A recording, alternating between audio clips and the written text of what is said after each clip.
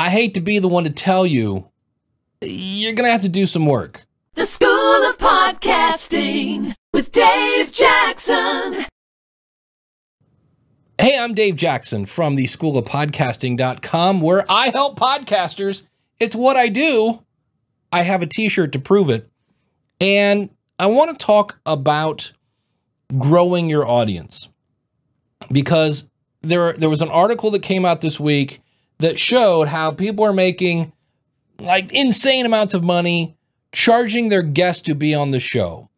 And the big thing I want to point out about that is you have to tell up front, hey, today's show is brought to you by John Smith. And also it turns out that our guest is John Smith. We've all seen those commercials on TV. The following is a paid promotion. Oh, it's a, so when they go, holy cow, do you like hot food for your family? Right? They always point out the problem. We've been there. So keep that in mind, that when you start off your podcast with, do you like hot food for your family? Your audience may or may not like that. That's between you, the guest, and the listener. Just know you have to disclose that. You have to. It's a legal thing.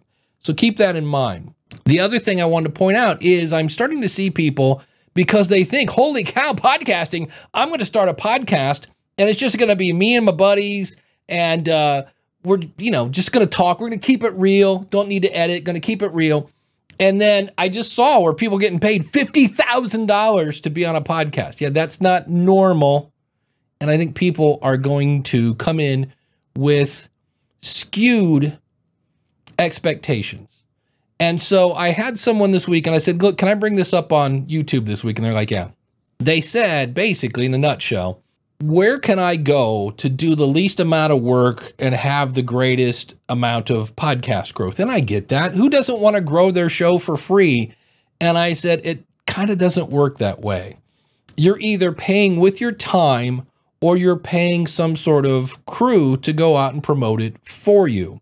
That's really it. And in full disclosure, I work for Libsyn, Libsyn.com. They're a media host, but it doesn't matter if it's Libsyn or Captivate or Buzzsprout or whatever. The bottom line is it's you who has to promote your show. It's not like somebody's going, hey, Phil, you got to listen to this podcast. Why? Their download speeds are amazing. It's not the media host that people are talking about. It's your content. And so you're either going to pay somebody to help promote you. And that means, number one, who is your audience? Where are they? Go there and make friends, because if you don't make friends, you're just spamming people, and then tell them about your show. The fun part of this is a lot of times, especially podcasters, we're not the most extroverted people. I'm fine when I'm around podcasters because I know we can talk about microphones and all that other stuff. This weekend, I went down, I do a show for Akron, Ohio, and I am not big on talking to absolute strangers. In fact, it kind of makes me wet my pants just a little bit. And so I went down and I was like, hey, do you listen to podcasts? I had a shirt on that said akronpodcast.com. And some people said, yeah.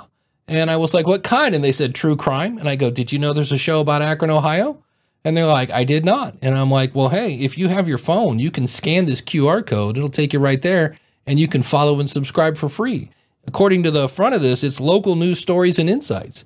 And some people said, can I have the card? And I go, yeah. And I did not like that at all, for the record. Not my cup of tea. But I found about 10 people had about 10 people that go, yeah, But think about it now.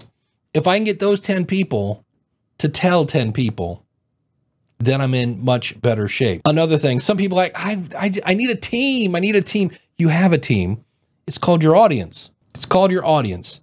And the last point I want to make today is you have to make a call to action. Just ask them to share your show. And what I hear is this. Well, if you kind of like want to, like, maybe, I don't know, kind of like, the show, if you, maybe like it, I don't know, share, tell, I don't know, you don't have to, whatever. Okay. My website is .com. What? If you slowly, specifically, confidently ask your audience who likes you, because if they didn't, they wouldn't be listening. to share the show. And if you've delivered value, something that they go, oh, this is cool, I got to go tell Phyllis. And so what it would be like, hey, you know, we're at about the 5-minute mark of this YouTube video and you're still here. Do you know somebody else that's trying to grow their podcast audience? Could you do me a favor? It would mean the world to me if you could just click that share button right there underneath the video on YouTube, share it out on Twitter or whoever, anybody that you know is trying to grow their audience. Could you share this video with them? It would just mean the world to me. Thank you so much. Slowly, specifically, confidently tell them to share it with a friend. Now, not everybody's going to share it. In fact, most studies say if you have 100 people listening, 3 of them will. That kind of sucks, but hey, welcome to reality. That's what we're about here on the School of Podcasting, giving you realistic expectations. The bottom line is it's not your media host. It's not who, it's you. You are the person that's going to grow your show, whether by doing it yourself, asking your supporters, or hiring a team. It's not the technology. It's not the microphone, unless you sound really, really bad right now. You got to ask your audience or hire a team. That's how you grow your audience. And that starts with knowing who your audience is and giving them content that is so good, they almost want to share it before you even ask. If you need help with this, come over and visit me. You can find me at schoolofpodcasting.com. I'm Dave Jackson. I help podcasters. It's what I do.